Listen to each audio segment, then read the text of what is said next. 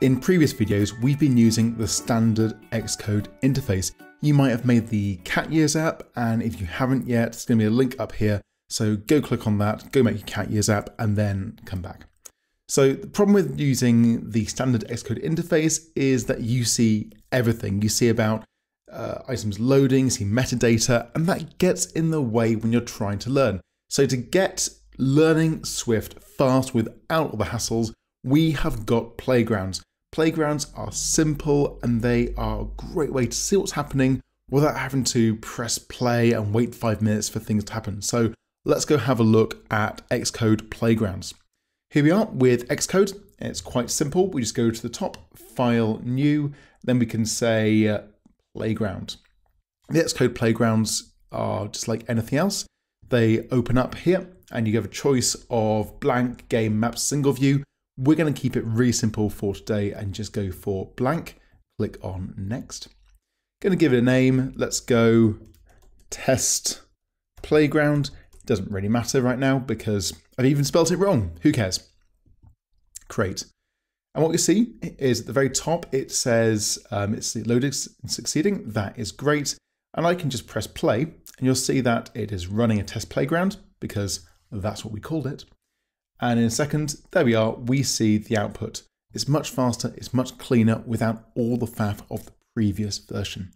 Now, if you've been watching along, I'm going to give you a task, and that is, can you print a message such as hello, or your name, or name of your pet, or anything you like?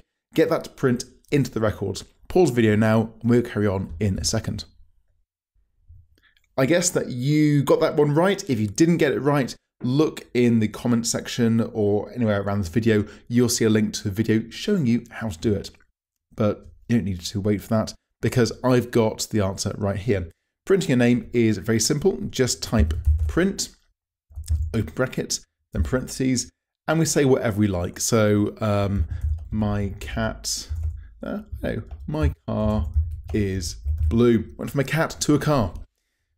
And just press play. And we'll see that we print it into the logs, my car is blue. Now we do have a \n. That just means a new line. So anything that happens after it will be on a new line. So I'll show you that now. So I'm going to say again, print, parentheses, and my cat is black and white. See, I got to my cat eventually.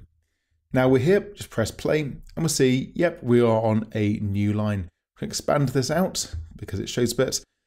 And that is Playgrounds. That is the basics of Playgrounds. So anything you do in the normal coding, you can do at Playgrounds, but Playgrounds are much cleaner.